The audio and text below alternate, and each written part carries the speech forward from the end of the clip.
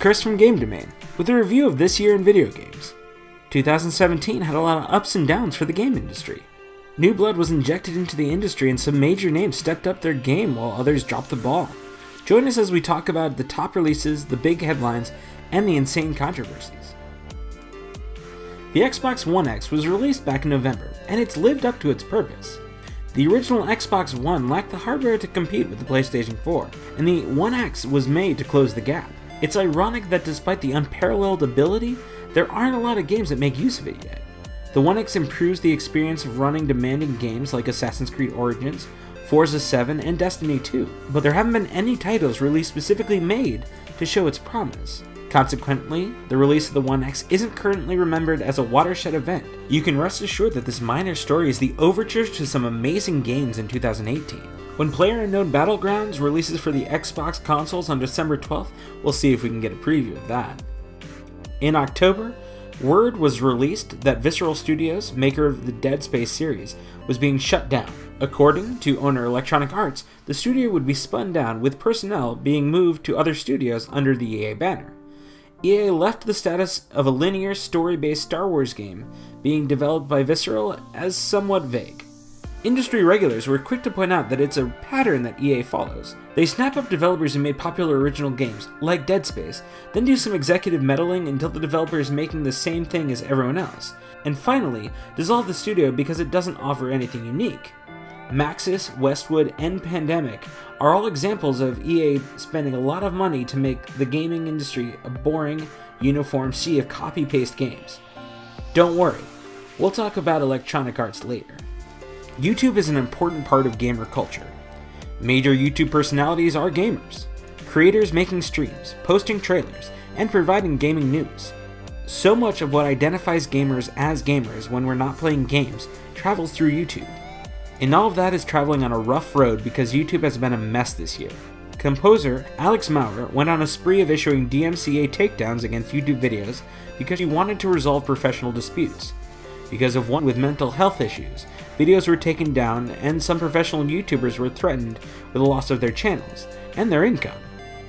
YouTube did nothing to protect creators. Around that time, YouTuber and gamer PewDiePie said a racial slur during a live stream. The backlash was intense, but temporary. However, shortly afterwards, YouTube started cracking down on videos that aren't advertised. Without defining what advertiser-friendly meant, their algorithm began demonetizing content from professional streamers, Let's Players, and other community members. Again, creators were unprotected. Millions of views are brought into YouTube because of their professional gaming channels. But 2017 marked the year that viewers and creators finally understood how fragile the professional scene is on YouTube. Despite all the peripheral strum and drum, games themselves have been great, especially the indie games. Hellblade, Cuphead, What Remains of Edith Finch, Night in the Woods, and of course, PlayerUnknown Battlegrounds are all great examples of what small studios could do when they put a vision behind a video game. Artistic vision, gameplay vision, aesthetic vision, whatever. 2017 was great for indie games because they were made by folks who wanted to do more than add numbers to a proven franchise. PUBG is a great example of this. It's a vision of a shooter with no command points or reinforcements, just a player, a couple of guns, some luck, and a clock that ticks down until only one player remains. PUBG caught fire this year because it's a good shooter developed by people who like good shooters, and played by gamers who like good shooters. Look at Cuphead. It's hard to the point of frustration, but reviewers who could finish it consistently report reaching a point of flow during gameplay where their minds were fully engaged. Flow is one of the core reasons that people game. There's a lot of hemming and hawing about games as art, about games as something which should provide experience that satisfy instead of stimulate. No one's going to argue about Edith Finch being art, but this year made strong demonstrations between the artistic quality of games like PUBG and Cuphead to provide satisfying gameplay. The fall of Pokemon Go this year had been hard to believe. In 2016, folks are walking off of cliffs to catch imaginary monsters for a phone app. It was a game whose only obstacle to success was that it never predicted being successful. Login issues, crashes, and server limits were frustrating for early players, but eventually developers Niantic sorted it all out. Now though, after a series of controversial updates and lackluster game additions, no one talks about Pokemon Go. it's not in mainstream news headlines.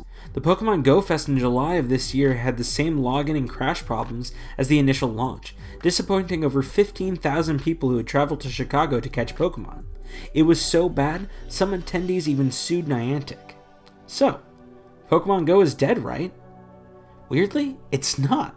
Its user base has dropped by 2/3, but that's still over 5% of all phone users in the US. The game still makes millions of dollars every month. The persistence of Pokemon Go, despite Niantic never being able to tell how popular it's going to be, is one of the most remarkable things about gaming. What is truly surprising is the failure of big-name franchises like Mass Effect Andromeda and Sniper Ghost Warrior 3. Okay, we'll just talk about Andromeda. The ending of Mass Effect 3 was controversial, but everyone was still excited for a new chapter in the Mass Effect universe. We understood that in order for our galaxy-altering decisions in the first series to matter, the second series would have to have a serious break. The alternative was alienating some of the series' longtime fans. That seemed like a noble goal. So we went to Andromeda. And we got boring missions, clunky dialogue, disappointing moral choices, and mediocre writing that made it clear the story lacked the same inspiration behind the original series. The gameplay was an unfocused heap of mechanics, with tacked-on resource collection, crafting, and strike team elements burying mediocre third-person shooting. In trying to not alienate their fanbase, Andromeda tried to be all things to all people, spread itself too thin, and killed the franchise. But there were plenty of successful AAA games.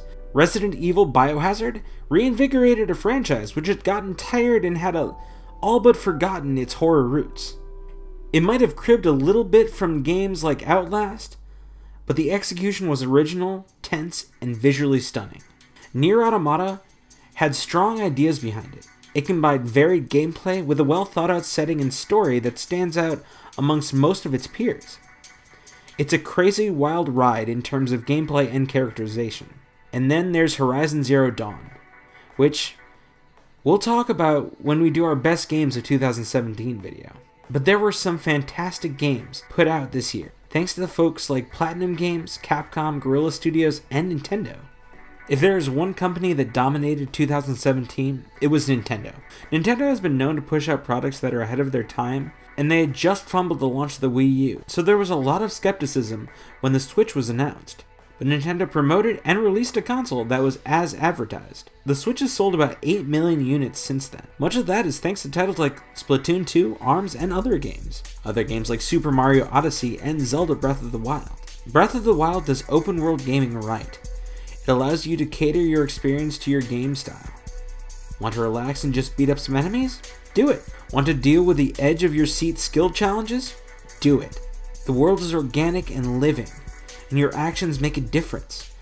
Breath of the Wild knows that it's giving you the experience of the journey, and it gives that to you. Odyssey, on the other hand, takes an original platformer and makes a good platformer out of it. Original mechanics and fresh ideas were a perfect cure for a series which has always been ironically stale for a publisher known for making risks.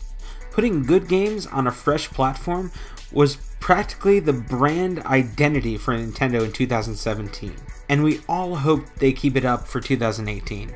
I said we'd talk about Electronic Arts later, and here we are.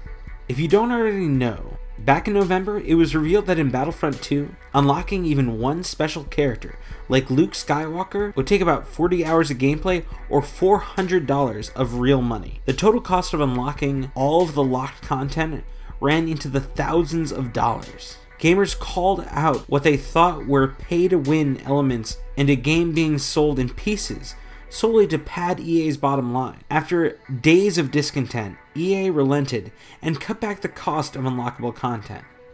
But, without rendering any moral judgments, Battlefront 2 and EA were just the flashpoint for this outrage. The problem is old, but this year's rumblings can be traced back to Middle-earth Shadows over Mordor, where the bonus ending required either additional hours of grinding or in-game purchases. In Assassin's Creed Origins, players could buy legendary items, secret item maps, and in-game currency for real-world money. And even in Destiny 2, whose loot boxes occasionally dropped performance-enhancing mods, got in on the action. Battlefront 2 has pushed the envelope after the community has built up a head of steam over the issue. It pushed gamers over the tipping point, and the result was that Battlefront 2's sales crashed. Electronic Arts stock slid down, and governments around the world began inquiring as to whether or not loot boxes were gambling and should be legislated as such. Here at Game Domain, we try to keep our ear to the ground for newsworthy gaming stories all year round. If there are any stories from 2017 we missed, please let us know. And if you hear any news you'd like us to talk about in 2018, let us know in the comments below, or via DM at our Twitter at RealGameDomain. And remember, if you liked this video, don't forget to subscribe. Thanks for watching, and this is Chris saying, we'll see you next time.